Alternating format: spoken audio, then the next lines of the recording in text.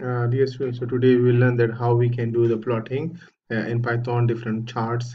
Like we have pie charts, we have a box whisker chart, we have a dot matrix chart. So how we can compute it in Python. So we need a very important library which is called Matplotlib. You must import it and as a alias plt. And then we also some numbers to generate, for example, or to play with the numbers. So we need an numpy. And after that one, for example, if you want to make a pie chart for the data, so we need to, like, store the data in an array. So after storing the data in an array, we have another, like, variable in which we store different labels, okay, so which you can see here. And after that one, you need to plot it. So so there is an alias we define over here, and that alias can be used over here. So we say we plot plt with the pie chart. So we put a pie chart, and after that one, we need to put the data variable, which is this one. Okay, this contains the data, and this contains the label, and label is here. Okay, so after having this one, we ask the Python to show the table, and after when we run it, so we have this new data. After this one, let's try some another type of chart like line chart. So we have a code here for the line chart. So in this code, what we have it, we store a series of the data, and along with the index, right? So index means like a x-axis and y-axis, and then we ask them to plot it. So there is another structure with a plot. For example, with s3 variable, we make a function plot. So the function plot, we will pass two values, which is called the line, which will tell the Python to draw a chart which is a line, and then the title with the line plot. So if we just, like, run this one, so it will have a this kind of plot will have it. So you can see over here, so on the x-axis you have the indexes, and on the y-axis you have the series data.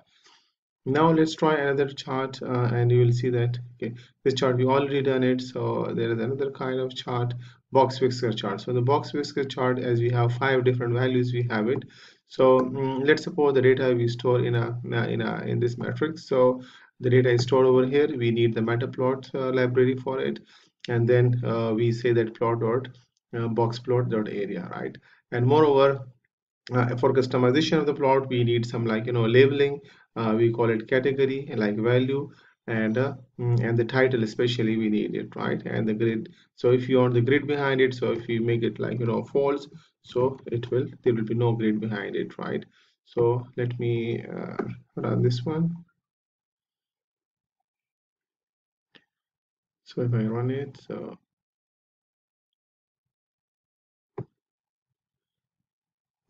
yeah, so we will have now, yeah, you can see over here, this is the that we have it. So there is no so this is not a, sorry, this is not a box based chart. This is a plot. This is a box dot chart. We have it in the dot chart, so you can see that one. And after that one, what we have it, yeah, sorry, this one is the dot chart. So false is not defined, so false is not taking it, so we need to pass true value in that one. So this value, let me run this one again, and you will see that how this value is. So sometimes spelling also matters. So let me, like, it will take some time to show the value. Yes, yeah. So now you can see the grid behind it. So maybe we have put the first letter should be capital. So let's try with the first letter capital.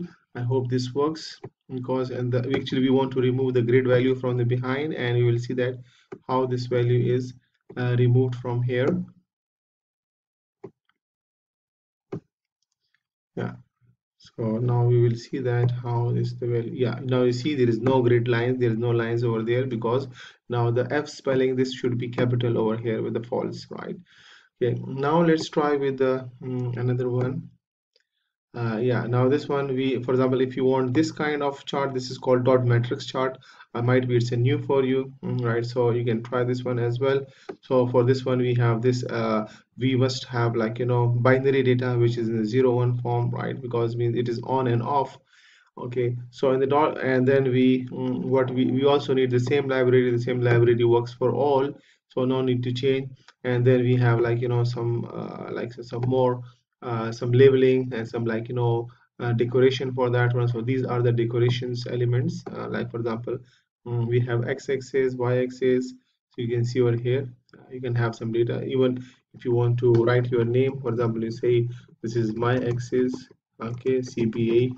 So so now instead of x-axis, what will happen? There will be like, you know, your own tag. Okay, so just to show you that this is just a comment. So yeah, you know, you see your my axis CPA, right? So this you can change it. You can change the name of this one as well, the dot matrix. So you can say like this is my dot matrix, right? So you can change over here, and the title will be changed to the my dot matrix. And so the most important code is this one, right? So this is the most important, which is create the plot for you, right? So thank you very much and best of luck.